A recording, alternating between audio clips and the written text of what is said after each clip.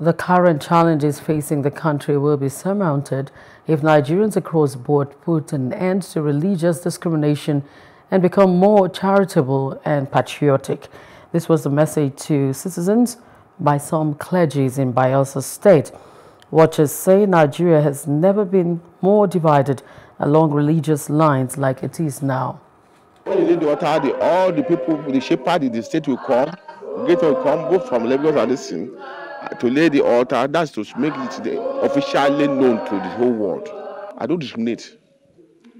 Both Muslim, Christian, all churches, so because whatever I ask for God, it gives to me. And this church, when you come, we will embrace you, be where you come from. And when you tell us our problem, we pray to God together, and God will answer the prayer. If you discriminate, if you are not a pure Christian, if you observe these Muslims, anyone go to the unite together, and that's why you see they are succeeding.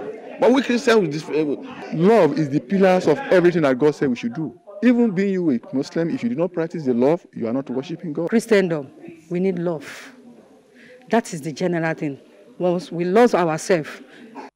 Hello, hope you enjoyed the news. Please do subscribe to our YouTube channel and don't forget to hit the notification button so you get notified about fresh news updates.